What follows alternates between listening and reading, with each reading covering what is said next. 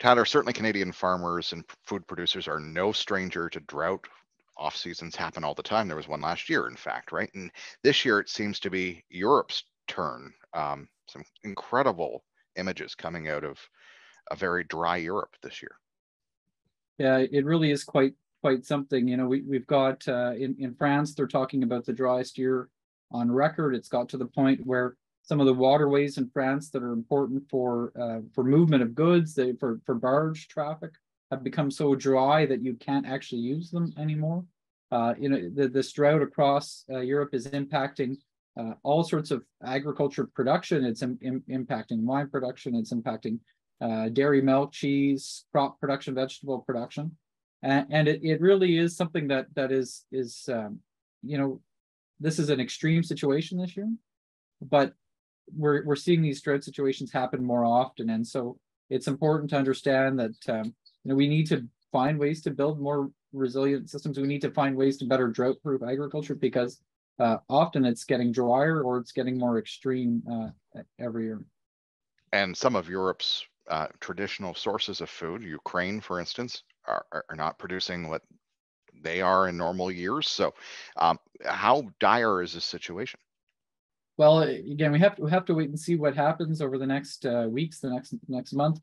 But it could be quite dire. There's already a lot of pressure on livestock farmers in Europe that imported a lot of corn to feed their livestock. They're seeing that domestic food supply for their livestock disappear. We're seeing them send animals to market in order to try and reduce the demand, in order to try and manage this crisis that they're in. And it's important, Chris, to remember that this isn't just a European problem. It's quite a severe crisis there. But we're seeing dry conditions in California that's impacting tomato production. There's this concern about what does it mean for spaghetti sauce. Farmers in China and some parts of China are experiencing a fairly significant drought too. You know, the impact on, you know, our food system's been under this enormous pressure. It's dealt with COVID. It's dealing with trade disruptions, and it seems like, you know, every year in some major food producing region of the world, it's now dealing with extreme weather that's impacting the food system. And food prices continue to rise. We saw that with recent StatsCan numbers. Are the pressures that you're talking about, the droughts in Europe and California and elsewhere, are they only going to just push food prices even higher? Well, we hope not. You know, we hope that some of the other pressures that are coming, because again, it's not just drought. You know, if you look at the tomato producers in California that are struggling, they're struggling at the same time with higher input costs. The way farmers all around the world are, fuel, fertilizer, all of these things are that much more expensive.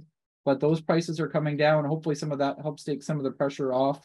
Hopefully, inflation starts to slow down. But it really is hard to tell. You know, these droughts that we're living in, that, you know, France is in a record-setting dry condition. They're hard to predict. They're hard to understand what the long-term impacts are going to be on food prices. But it's people should understand that it certainly does have an impact, and it could have an impact on supply and availability.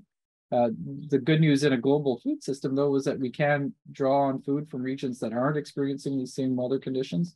That softens some of the blow, but this extreme weather will have and continue to have an impact.